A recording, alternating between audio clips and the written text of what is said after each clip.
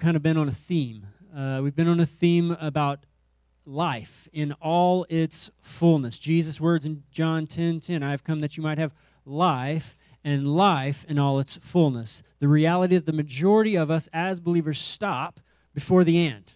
I have come that you might have life. We've received new life, and kind of most of us are just kind of hanging on until the end. But what about the promise that he has come that you might have life in all its fullness? And so last week, we were in 1 Corinthians 6, where Paul's reminding the people of Corinth and us today that our bodies are no longer our own. They were bought at a price, meaning that we no longer belong to ourselves. We belong to God. We are not free to do with our bodies as we please. We now have a responsibility to glorify God with all of our being. Our eyes, our mouths, our hands, our feet, dedicated to honoring God. And it might seem like, well, how is that full life if I don't have freedom to do whatever I want? How is that full life? But the reality being that living in that way, living unto our desires in the world's way, is actually remaining enslaved to the sin nature, enslaved to the god of this world, who is Satan, who controls us by sin until we've been made new in Christ Jesus. So now we are actually free, for those of us in the room who are redeemed. You are free. You are no longer enslaved. But one of the key points of last week's message that I want to emphasize this morning, one of the key points of last week's message is that, yes, we belong to God, but the second part of that message was that we also belong to one another. So we have a responsibility to Christ with our bodies and how we live and with our being, but we also have a responsibility to one another. We now belong to a body. Romans 12:5 says, in Christ we, though many, form one body, and each member belongs to all the others. We belong to one another. We belong to Christ, we belong to one another, forming one body. This is the makeup of the body of Christ. All these different parts in this room, all of these different members making up one body. And of this one body, Christ is the head of the body. Christ is the head of the body. We see this in Ephesians 1. Chapter 1, verses 22 and 23, and God placed all things under his feet and appointed him to be the head, speaking of Jesus, the head over everything for the church, which is his body. The fullness of him who fulfills everything in every way. So God gives all authority to Christ and places him as the head of the church, which is the body of Christ. And each of us is a portion, a part of the body of Christ. I am not the body by myself. I am not the body of Christ all alone. You are not the body of Christ all by yourself, all alone. Together, unified, we make up the body of Christ. And so this morning, my prayer for us is that we are encouraged by the Spirit. We are challenged by the Spirit of God, growing in our understanding and practice as a unified body. Not as independent members, but as a unified body. And so we're going to be back in 1 Corinthians in chapter 12. If you want to turn there, you want to tap to there. If you just want to look at the screen, 1 Corinthians chapter 12, where Paul provides a helpful, familiar, very familiar for us illustration to help us better understand how this many-member body functions. 1 Corinthians chapter 12, beginning in verse 12. Just as a body, though one has many parts, but all its parts form one body, so it is with Christ. For we were all baptized by one Spirit so as to form one body, whether Jews or Gentiles, slave or free, and we were all given the one Spirit to drink. Even so, the body is not made up of one part, but of many. Verse 15, now if the foot should say, because I am not a hand, I do not belong to the body, it would not for that reason stop being part of the body. And if the ear should say, because I am not an eye, I do not belong to the body, it would not for that reason stop being part of the body. If the whole body were an eye, where would the sense of hearing be? If the whole body were an ear, where would the sense of smell be? But in fact, God has placed the parts in the body, every one of them, just as he wanted them to be. If they were all one part, where would the body be? As it is, there are many parts, but one body. Verse 21, the eye cannot say to the hand, I don't need you. And the head cannot say to the feet, I don't need you. On the contrary, those parts of the body that seem weaker are indispensable. And the parts that we think are less honorable, we treat with special honor. And the parts that are unpresentable are treated with special modesty. While our presentable parts need no special treatment, but God has put the body together, giving greater honor to the parts that lacked it, so that there should be no division in the body, but that its parts should have equal concern for each other. For if one part suffers, every part suffers with it. If one part is honored, every part rejoices with it. Now you are the body of Christ, and each one of you is part of it. This is the word of the Lord. Let's pray. Father God, I pray that our hearts and minds are open to receive your word today. I pray that by the power of your Spirit, truth is illuminated, understanding is illuminated, revelation is seen, Lord. I pray that we are beginning to be transformed this morning, that we are becoming new this morning. I pray that the words that I share, Lord, that they would be of your Spirit and not of my flesh, and they would build up your church. They would glorify you. They would encourage, equip, and challenge, Lord, where necessary, only where your Spirit can do it, and only how your Spirit can do it, Lord. We trust you today. We open our hearts and minds to be transformed this morning. In your holy name we pray. Amen. So I read a lot of text there, so it's going to take us a really long time for me to walk through this whole passage. I'm kidding. I won't go through all of it line by line. Let's just start in the beginning by paraphrase. People must have got really nervous because it was really quiet there for a moment, thinking we are going to be here until 3. Let's just start by paraphrasing verse 12 to begin. Just as the human body has many parts that form one body, so it is with Christ. This is a key to understand. It is both the body, us, people, here, it is both the body and Christ that make up the body of Christ. It is the body and Christ. As we read in Ephesians 1:22 and 23, Christ has been appointed the head of the church, which is his body. He is the head. We are the body.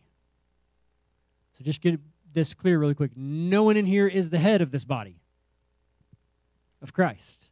Christ is the head of the body. We are the parts of the body. Why is that important?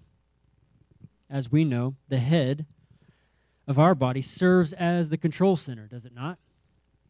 Informing the rest of the body how, when, and where to move.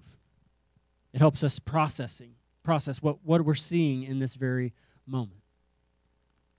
It helps us to understand or to know what are we experiencing in this moment. The head is processing it. So it is with the church. We are the many members that make up the body under the headship of Christ. He's the head. We're the body. So it looks like this. It looks like this. Christ is the head. He informs the members of the body as to their purpose. He tells us why we exist. He tells us who we are, our identity. We get clarity, we get understanding from him. He tells us what our purpose, why we exist, what our significance is. He tells us how to move. He tells us when to move, and he tells us where to move. He also tells us how we work together in harmony. These various parts are connected by various joints, how we work together in unity. Just as a little baby, when they try to walk, they really don't know how all of the parts work together yet, do they? The head informs how the parts work together. And so think about that for just a moment. Think about our own lives, our own bodies. Our bodies don't go anywhere that our heads don't lead, right? It reminds me of the chicken with its head cut off. Like, it really doesn't know where it's going, I guess. But without the head, we don't really know where we're going. If we don't have that, we have no clue. And so, likewise, if we don't look to Christ as our head of the church, our source of guidance, the body of Christ has no clue where to go, does it not? He is the head, we are not. So Paul is saying we are part of Christ. We are the body by which Christ functions in the world. Him being the head, telling the body how, where, when to function. But not as independent entities. Not alone, not independent, but rather as parts, many parts, of one body. And one point to not overlook. As we think about this one body, as we think about being brought into one body, there's all kinds of different people who've been brought into this one body. Ethnicities, distinctions, personalities, all of these different parts coming together. And so although we are distinct from one another, one of the things that Paul points out in this text is that we are now equal in the Spirit of God. In verse 13, for we all baptized by one Spirit so as to form one body, whether Jews or Gentiles, slave or free, different socioeconomic classes coming together. And we were all given the one Spirit to drink. And so although we come together today, the idea is not uniformity, it's unity. We're still distinct. We're still different from one another. We're still maintaining that distinction, but under the power of the Spirit, we can be in harmony and in unity as one body, although distinct from one another, maintaining our uniqueness, the complexity in which we were made.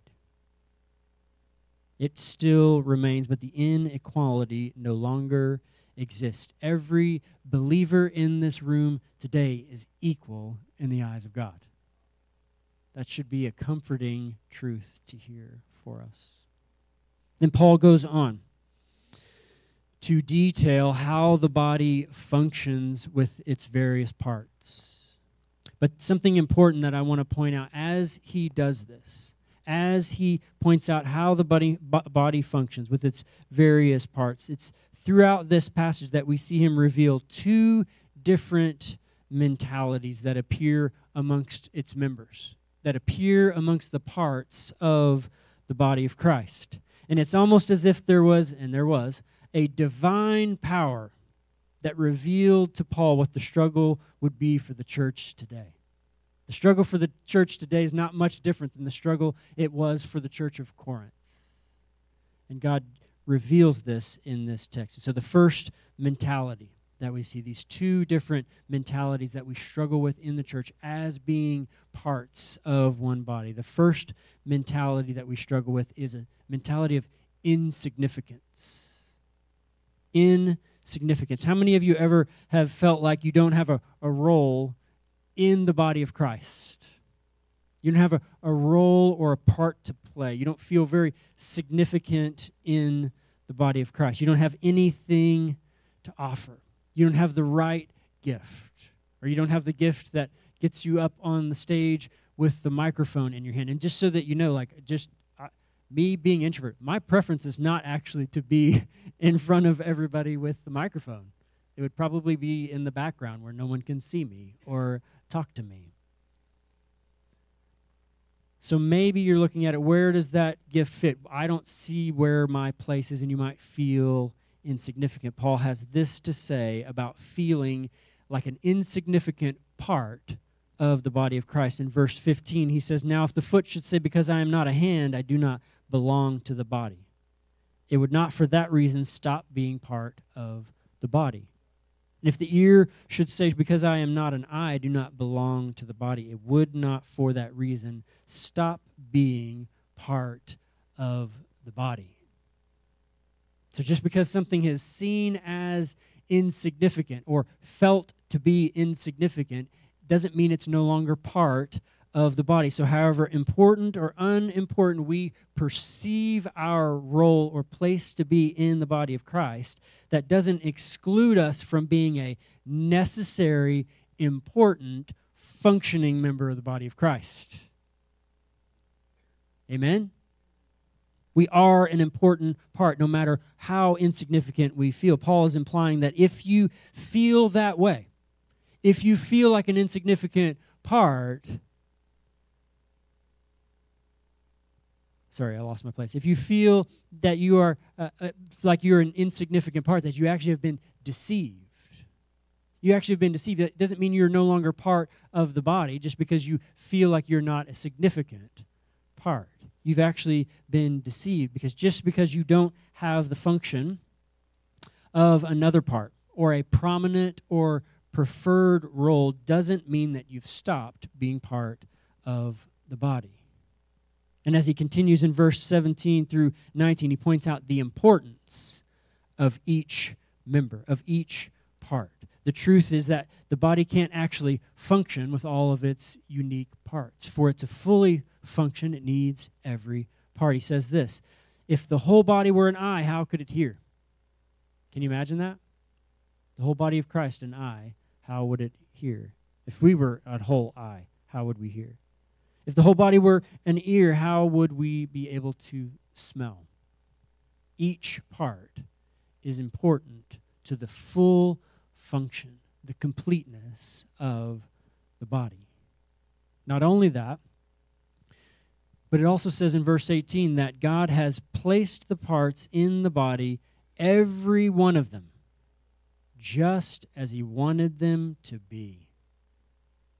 Just as he wanted them to be. That should be a confidence builder for you this morning in Christ. He's placed them just as he wanted them to be, each member. God divinely chose our role, our function, our contribution, our place in the body of Christ. So it could be said, this could be said about this. This is the way that my mind always thinks. It could be said that if we are dissatisfied with our role, our function, our place, what we've been given to do, that it's actually an indirect dissatisfaction with God. Why? Because it says that God has placed them right where he wanted them to be. So if we're dissatisfied with our role, we're dissatisfied with the place we've been put, it's an indirect dissatisfaction with the one who put us there. He's the one who's placed us where we are. You were made how you are. You were placed where you are in the body of Christ, just as God wanted you to be. So what's the key here that God's getting across through Paul? That whatever your role, however significant you perceive it to be, you are a necessary part of the body of Christ. And so if you came here today feeling like an insignificant part of the body of Christ, God sees you. God knows how you feel. And 1 Corinthians 6:15 reveals that he knew you would feel this way.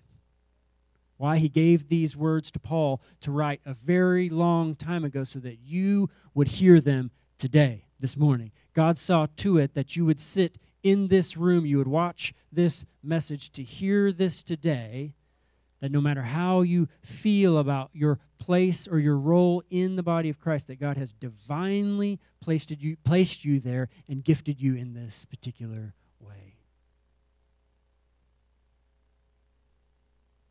What a comforting thought. What a comforting message to hear. I pray that as you hear this morning, that the Spirit of God is encouraging you in your importance and in your role in the body of Christ. So the next mentality, first it was insignificance, a mentality that we struggle with as being a part of the body of Christ. We struggle with feeling insignificant. The second mentality that we struggle with is one of independence. This is one we really touched on, I think it was last week. So we struggle with insignificance, and we also struggle with independence. In verse 21, it says, the eye cannot say to the hand, I don't need you. And the head cannot say to the feet, I don't need you. Again, the Spirit of God through Paul is saying each member can't function properly independently, all alone, but that each one requires another.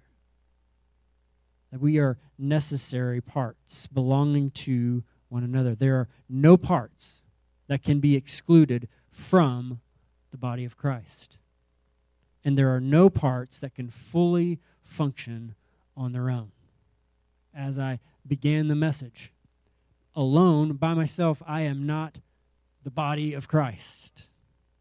I'm an arm, I'm a leg, I'm a spleen, I'm many body parts I can't think of. You know, I could maybe name a dozen, maybe more, sorry. But each one of us has a role, and we can't function all alone. We need one another. Just as the human body relies on all its various members and various parts to function properly, the body of Christ is the same. Even the parts that we might not think of as necessary.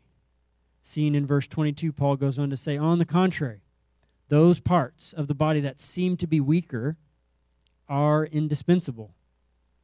And the parts that we think are less honorable, we treat with special honor. And the parts that are unpresentable are treated with special modesty, while our presentable parts need no special treatment. God knew. God created us to be how we are. He knew there would be parts who would feel weaker and insignificant in the body of Christ. He knew there were ones who were going to have more of maybe a prominent role or a preferred role. He knew this dynamic was going to exist within the body.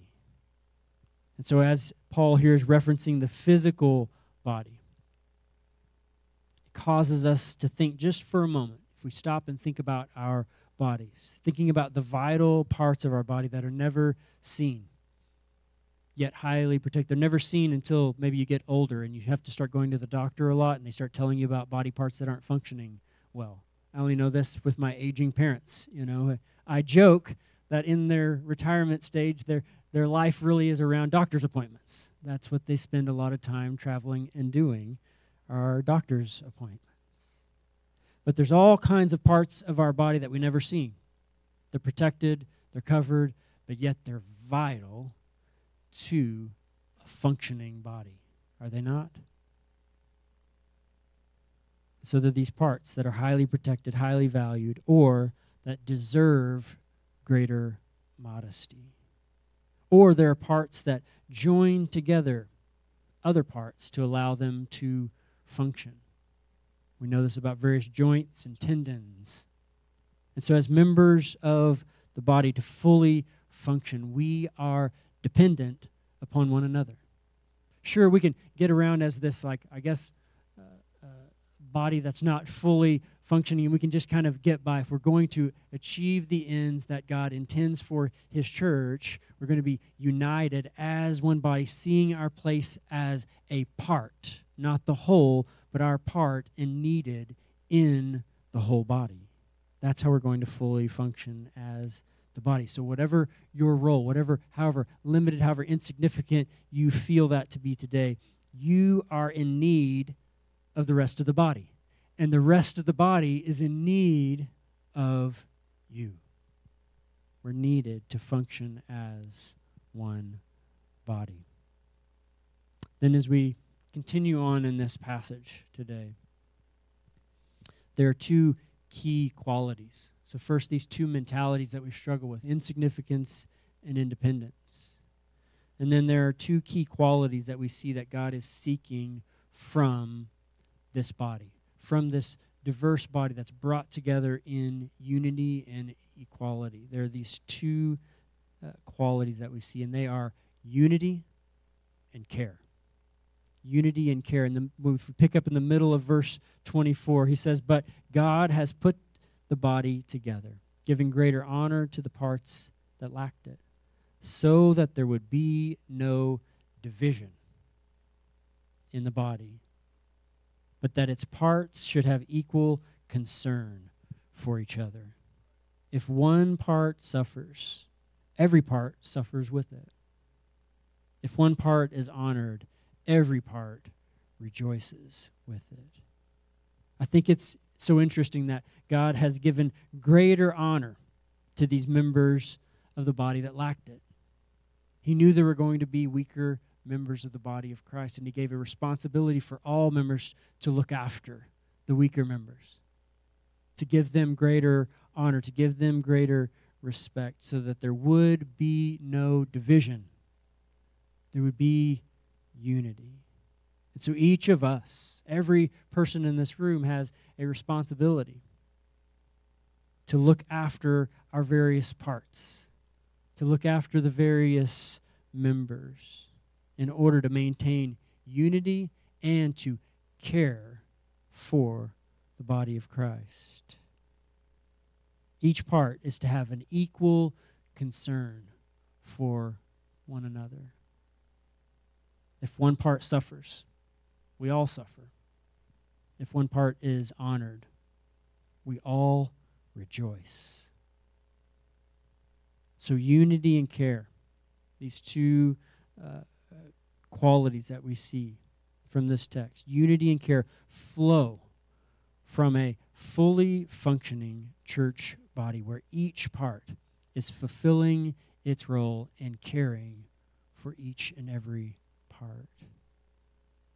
And so, church, as our physical bodies, just as our physical bodies are made up of various unique parts, the body of Christ is made up of various unique parts. And so if you're a child of God in this room today, you play a role in the body of Christ. You play a role in the body of Christ. If you think you've reached a point of retirement and I'm just going to hand it off to the young guys, nope. You play a role in the body of Christ. In fact, you have seen and witnessed some faithfulness that younger generations have not yet been able to see. After decades of serving the Lord, after decades of walking through dark and troubling times, you've witnessed a level of faithfulness that younger people have not seen, and they need your presence. Even if your role is just to be able to share the stories of God's faithfulness. I endured it. I walked through it. I've been there. I know what it's like. I came out on the other side. The only way that's achieved is reaching an older age, having spent decades with the Lord. And so that you're not retired if you think you're retired. If you're young, you're not too young. You're still a vital part of the body of Christ. You're not a lesser member. You're still a brother and a sister as part of the family of God, and you're an important part of the body of Christ. So each of us, I'm getting way ahead of myself. Unique parts. The body of Christ is made up of all of these unique parts. You play an important role. You are an important, necessary member of the body of Christ. And today, if you're not a functioning member, if you look at your life and you think, I'm really not very active, I don't feel like a functioning member, then the reality is that the body's lacking. As I read this text, as I understand this text to reveal to us, if you're not a functioning member of the body of Christ, present for its many parts and many members, then the body is lacking. The body's missing an ear. The body's missing a kidney. The body's missing an ACL. The body may be missing some tissue between two parts that really don't need to rub up against one another. I'm reminded of an occurrence we had recently with our pregnancy. I learned more about cerebral spinal fluid than I ever knew before. And there's a particular procedure that can cause your body to leak out this, what's called CSF. And this CSF is actually this fluid that surrounds the brain, keeps the brain from, kind of descending down on the skull or placing pressure. It's kind of keeping it floating in there. And so if this fluid is leaking out, the brain is actually settling down and putting pressure. It sounds really crazy, doesn't it? And so the only way that pressure is relieved temporarily is to lay flat, and so that the brain's not doing that. And while this fluid is leaking out. And so as I was thinking about this message, and I was thinking about parts, and I was thinking about various things that we don't think of in the human body, and we think about things that in the body create pain or friction, that if there's not this particular piece of cartilage or this tissue or this particular fluid here, there's some lack of harmony. There's some tension, there's some friction, there's some pain that exists. Why? There's a missing part there. Anybody who knows, I think it's, the MCL, it's gone. I know many people have had knee surgery stuff. It's bone on bone in the body. What is there? There's pain. There's discomfort. And so each little part, as much as we would not think of it as being significant, maybe that part is to bring greater harmony, greater unity, to relieve some pressure and some pain in the body of Christ. And so if that's you, if you look at yourself and you think of your own life and I've not been a very active, functioning member of the body of Christ, the good news is this: God is patient. God is patient with us. Thank the Lord. He's patient, and I pray this morning that He's stirring your heart, that He's awakening your heart today. And most of this begins with just this. As we think about, well, how do I find my role? How do I step in? How do I become that presence for the body of Christ? How do I begin to step into that role? It begins with being present for God's people. If you'll make yourself open and available to brothers and sisters in this room or part of the church body. Because when you make time to sit in the presence of the family of God, you get to hear their story. You get to hear what they've walked through. You get to hear what they're walking through. You get to hear their pain. You get to hear their trouble. You get to hear their victory. And you'll soon discover your need, the need that this person has for your presence. You'll soon discover the need that you have for this person's presence. Why? They've been through that storm. They've been through that difficulty. And so although that role might seem small, might seem insignificant, it's necessary. It's important. It's a vital part of a fully functioning body that's going to emphasize and have the outcome of unity and care. And so because you are a member of God's wonderful church with a specific role in its function, know that you are not an optional piece. Everyone, if you are a believer, if you are a follower of Jesus in this room, you are not an optional piece. You are a necessary piece. You are a necessary part of the body of Christ. And as a fellow member of Christ's body, I'm just a part too. I only play a small part of the body of Christ. As a fellow member of Christ's body, we need you to function in the way God created you to function. This isn't a message for me to try to get you to serve more in the church and serve in this area. It's not at all. Because that, I firmly believe that this is I don't think I'm getting on a soapbox to emphasize this. But it's not all about how we get active and how we do things here on Sundays or any other days of the week. That's limiting the power of God's church. That's limiting the power of the body of Christ. That's limiting the beauty and the effect that the body of Christ has on our church community and our community at large. But seeing ourselves as a Spirit-empowered member of the body of Christ, participating in the family of God, taking that presence with us out into the community. That's our part to play as a member of the body of Christ throughout this community, or whatever community that we live in. So we have a role. It's not always just functioning in here each week, serving in some kind of capacity. It's being there and being present for the people of God. And this ties directly into what I've been sharing for weeks, this theme.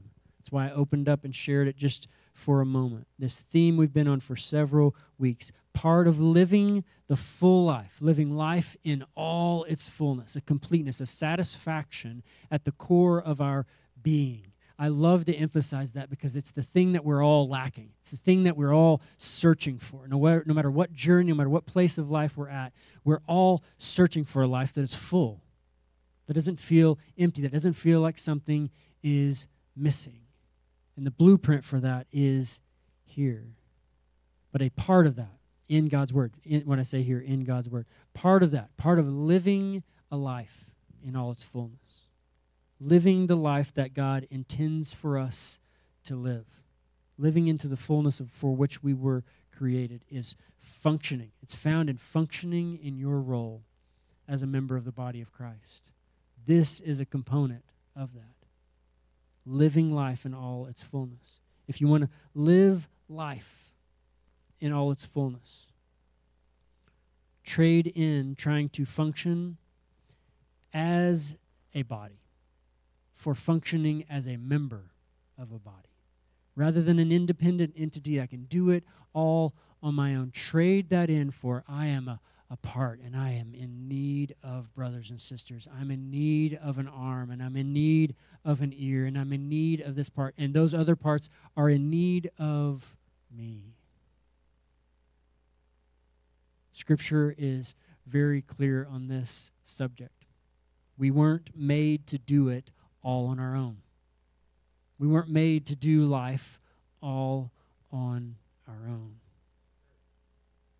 And so today I want to challenge all of us, myself included.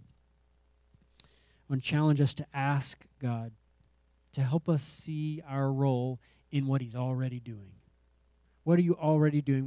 What's already in place? Where are the wheels already in motion? And what is my part to play on that? In that, I think it just begins with a simple being present, making yourself, allowing yourself to be open, opening your heart, opening your home, whether it's literally, whether that's just figuratively, opening yourself up to the people of God. Hear the stories, hear the pain, hear the triumph. Be present for God's people. And so today, let's ask God to help us to see our role. Let's also receive from Him that we are significant, we are important parts, no matter how we came in feeling, no matter how we've felt as a member of the body of Christ. We are significant, we are important, we are necessary to the fully functioning body of Christ. So ask the Lord, what am I to be doing right now? Maybe we need to even repent. Sorry, Lord, forgive me. I've not been doing this. I've now been made aware of this, but now I'm going to make a commitment to be a part, to be an active part of the body of Christ. Amen? Let's go to the Lord in prayer. Father God, we're thankful for your word today. We're thankful for your challenge. I pray that by the Spirit of God that we are encouraged where necessary, that we are challenged where necessary, we are convicted where necessary today, Lord. Do the work that only your Spirit can do in our lives today, and allow that to carry on through our week, Father. Don't let it end today. Don't let it die today, but let it to continue to stir our hearts, Lord. Help us to see our role in the body of Christ. Help us to function fully as a body of Christ, to care for each part and each member, recognizing that there are lesser members or weaker members that need our attention, that need our care, Lord. Help us to be attentive and give us a heart that is softened for those people, Lord. That we would encourage them, we would build them up, that we would let them know that they're an important, vital part of the body of Christ. We're thankful that you've given us this body to belong to help us be more complete, to help us walk through this difficult life, Lord. We're thankful for this gift of new life, but also this gift of fullness of life.